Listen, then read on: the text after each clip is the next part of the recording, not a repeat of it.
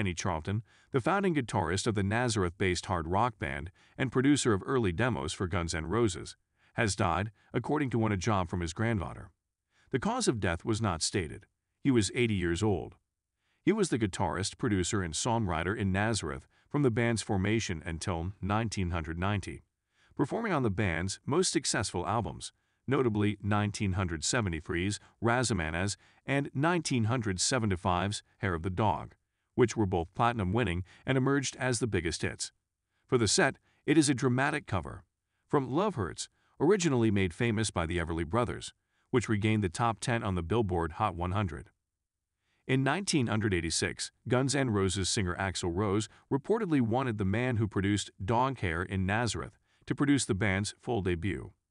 Charlton ended up recording about 25 songs with the band at the legendary Sound City studio in Los Angeles, all of which were taken off. Some were officially released as B formats or additional.